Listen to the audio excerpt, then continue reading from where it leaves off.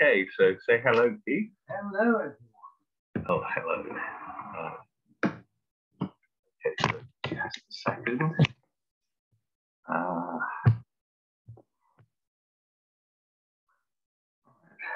Here we go. Oh, never mind. Right. So where are we today? Oh, yes. Yes. Welcome back to the spiritual journey, the 12th week.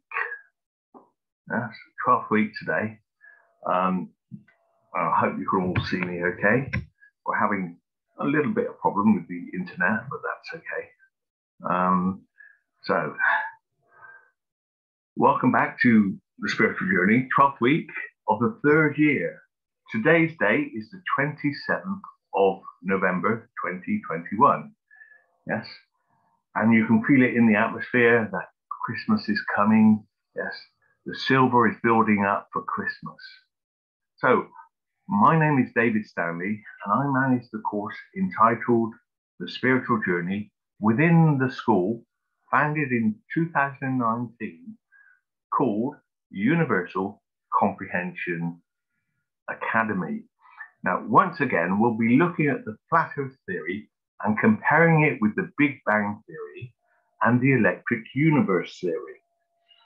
Yes. Let me just get those papers. Oh. Right. There we go. So once again, there we go. So, flat Earth theory, which depends upon electric weak negative charge. That's the flat Earth theory. And you have the heliocentric model down here, which relies on gravity and mass, yes, for its theory. And the other vector is the electric universe, yes, which relies on electricity to create the whole universe. Yes, so those three theories, 3 different theories. A triangle with 3 theories, 1 theory for each vector. Right. So it's very good to see you again, Keith. Yes. Now this is the last week before half semester. Yes, we have 2 weeks holiday. And I'm glad you made it this far.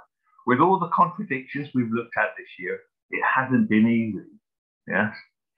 So time to take a deep breath and think just 12 meetings left until the end of year 3 and the spiritual journey, year 3.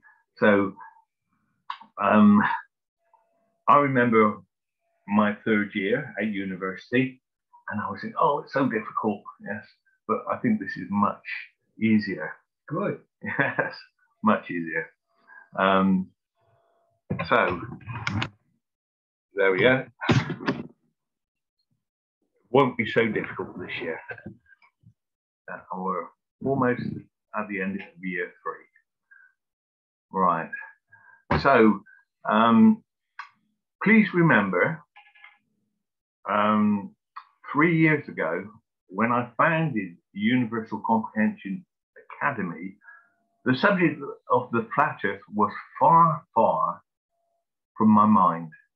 However, over a 2.5-year period, I did watch a few flat Earth videos, yes, and even met a flat earther and listened to him talking. Yes, I didn't want to judge what he was saying, as it was a new subject for me. Then, 6 months ago, I thought to myself, whatever you do, yeah, don't research flat Earth. Yeah, don't. Yes, because they will have some convincing arguments. So leave it alone. Yes, and don't research flat Earth. In fact, my motto became: stay safe, protect your neighbors, and don't research flat Earth. All right. Yeah. So let me repeat that for our listeners. Stay safe, protect your neighbors, and don't research flat Earth unless you want to comprehend the truth. Yes. So we've had a quick look at the Gleason map already this morning. And fortunately, I decided the only way to deal with the flat Earth idea was to spend a week or so researching it and discovering for myself the whole idea. At that point, I was just like most people. I didn't know enough about it, and I thought it wouldn't hurt to see what the flat Earth experts had to say. Yeah. And there were a lot of experts out there. So at the end of May 2021, just 6 months ago, I started studying the videos with their experts on the subject of flat Earth, rather like taking a university course via the internet. It took 3 days for me to see the light. So reflecting on my own history, my esoteric knowledge, and all the videos I'd made on astrology and astronomy, I had that eureka moment, a flash of reality. The Earth is flat. Since that moment, I spent countless hours researching the subject to find answers to all these contradictions that one might have. That takes a lot of time. I'm not saying I'm an expert, but I've seen the light. Yes. So that takes a lot of time. From there, I decided to prove it for myself.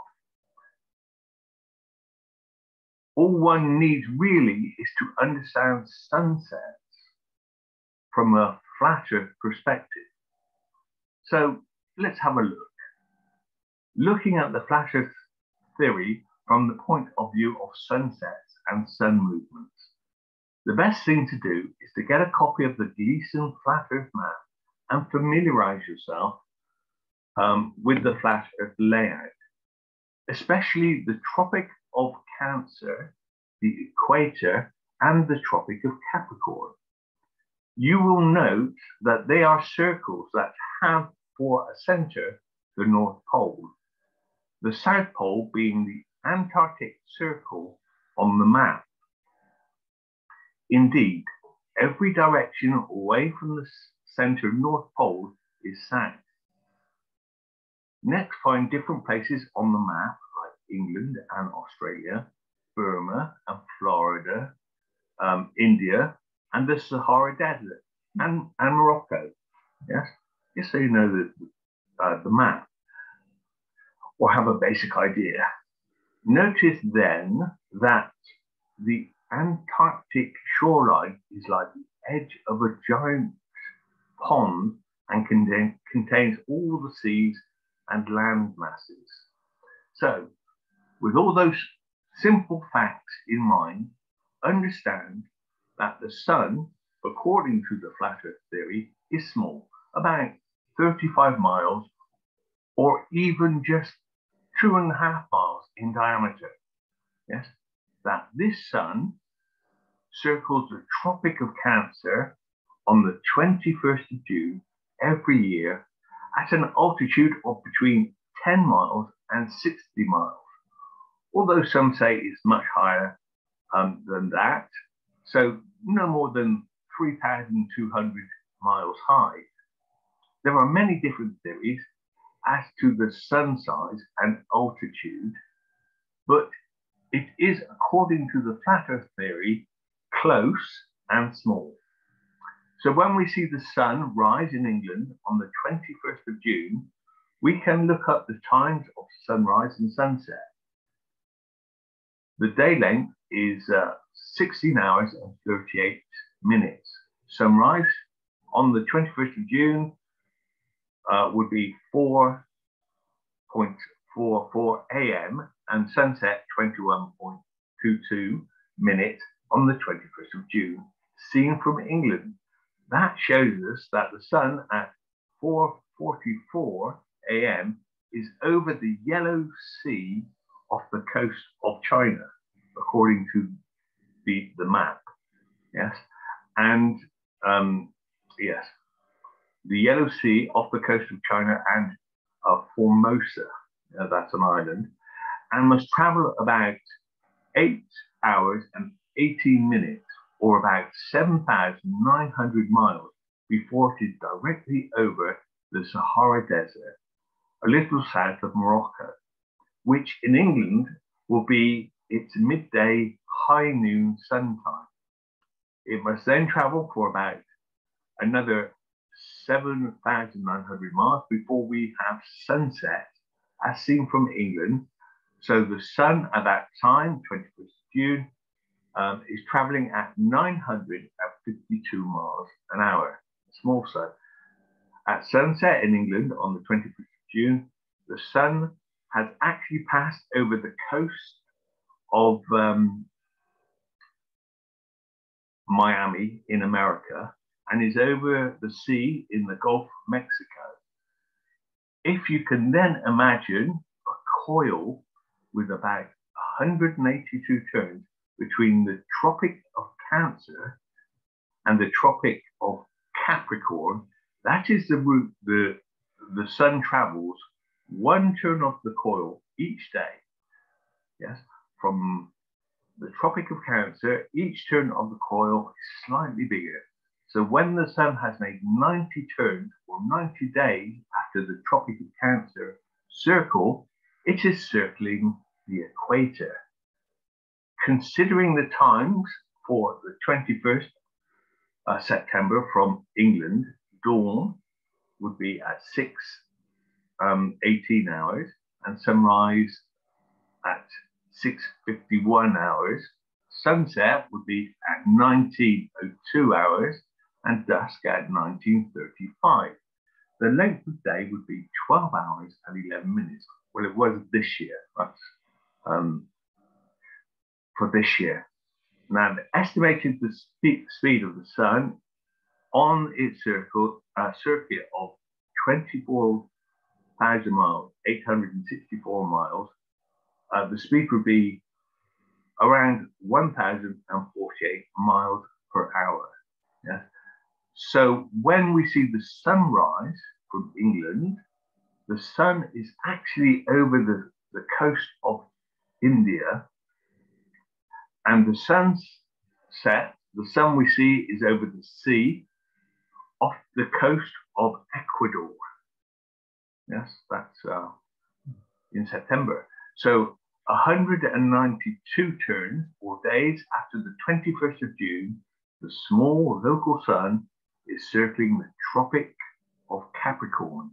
It is high above Australia, seen from England at high noon.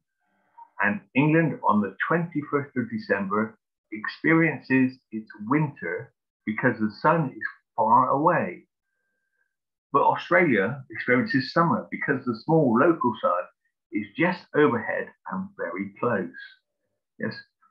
Now, there is a short video that explains this called Gleason Standard Flat Map Reveals the 24-hour clock. Yes, and we've already looked at that. Now, there is also a downloadable free Gleason map in the description of that video. And I'll put the link under the YouTube video, and it will obviously be for members on the text on the video site, Thinkific Universal Comprehension Academy. So the best way to understand this is to do your own research.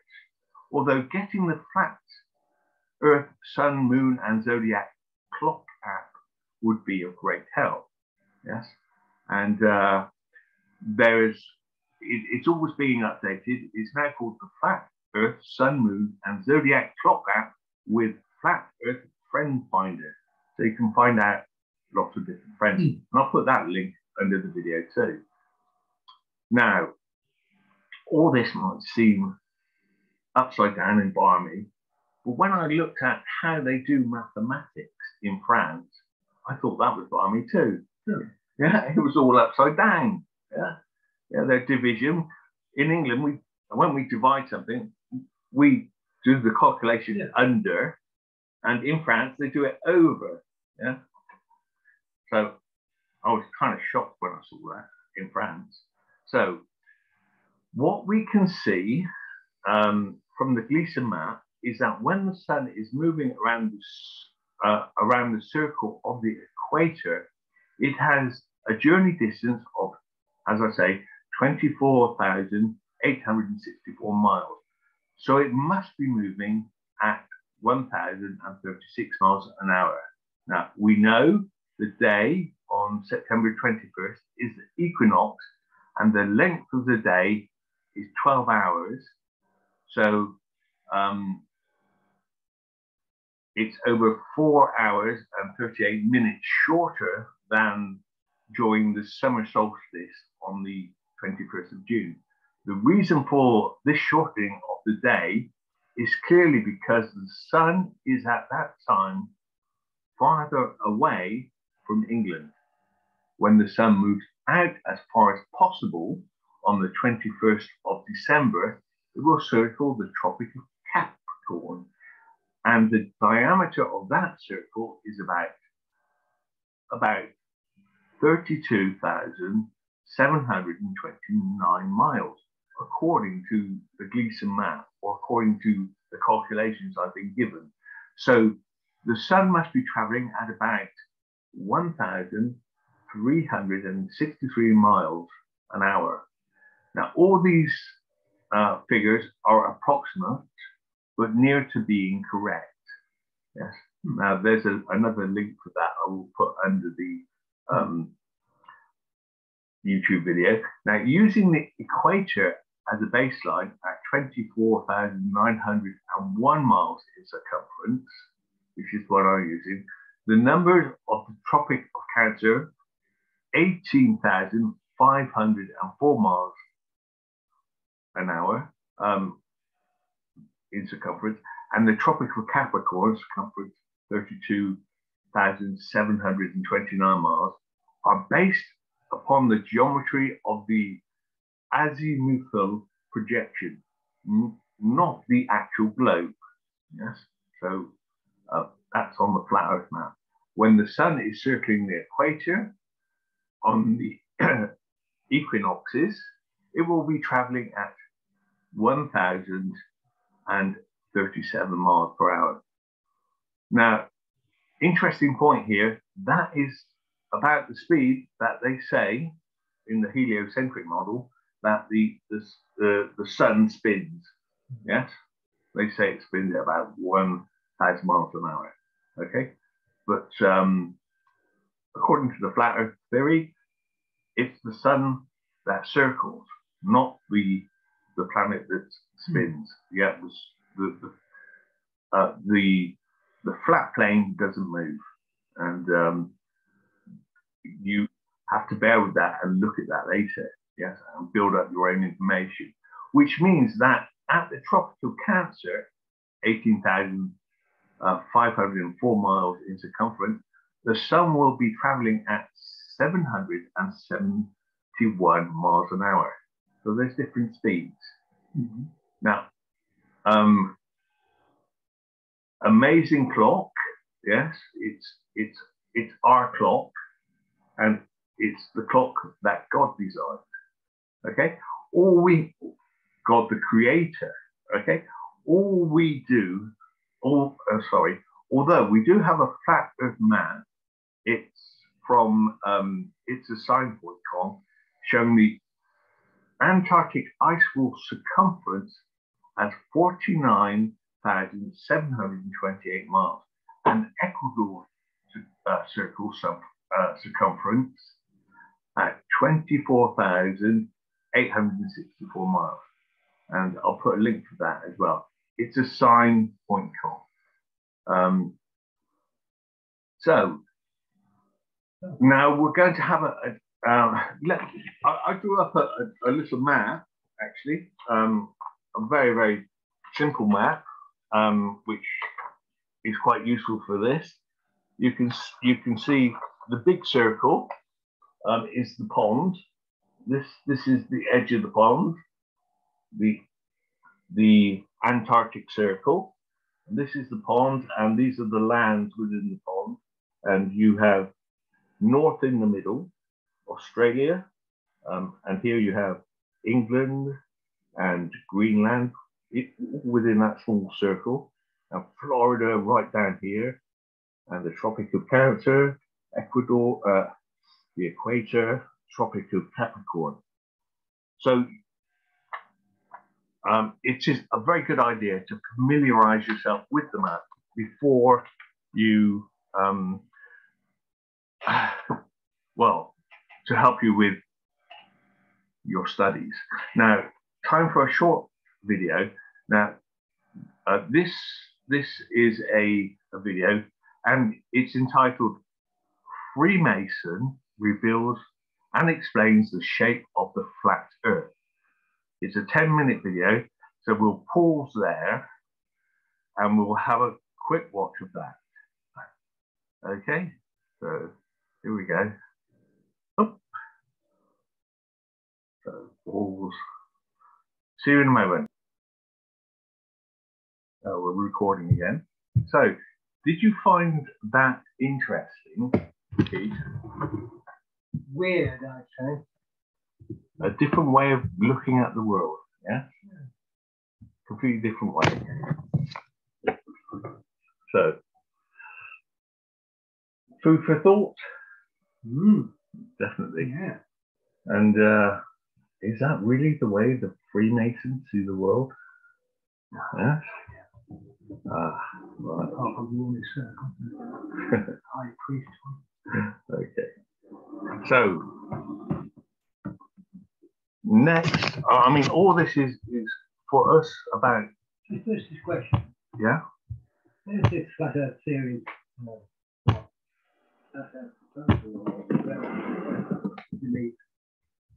Why is there no video of it? From up in the sky, from all these rockets and whatnot, they can take, and they do take what you will say is not the flat Earth. And the globe which we believe we live on is not there. They must be lying. That's a very good question and a very good observation. Yes. That we can go into another time. Yes. What they are doing is giving us a false impression of what the Earth is. And but you can. We're here just to look at the facts. Yes. So they're not facts and ideas. Right. Okay. Well, Earth has nothing to prove. The Earth is flat, as you say, hanging in the sky. I don't think. Okay, it's not hanging in the sky. Where is it? Well, it's within a torus field. Yeah. Oh. Okay. So, and above the torus field are the waters, as it's mentioned in the Bible. Yes.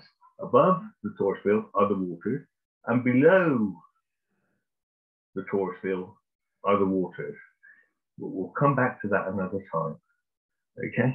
Okay. That's according to the flat Earth theory, but we haven't quite finished yet. Okay. We'll just have another look at this another video, fading out the sunset. I'll put the link under the video once again. Yes. All right. So pause there. So we've had a look at that video too. And once again, it's all very confusing, isn't it? No, it isn't confusing. It's balmy. Just barman. Right. Okay. Well, we're just looking at the theory. Yeah. Yeah, we're just looking at the theory. What are we doing now? Let's go. Okay. So so we can finish there for today. And I'll see you in about 2 weeks' time. Okay? And when's Christmas? Or not yet? Well, it's a very special time at the moment because it's coming up to Christmas, and so it's always a special time. Okay, so we'll finish there. Say goodbye to everyone. Goodbye, one and all. Goodbye. Okay, so bye for now. See you after the holidays. We got such a thing as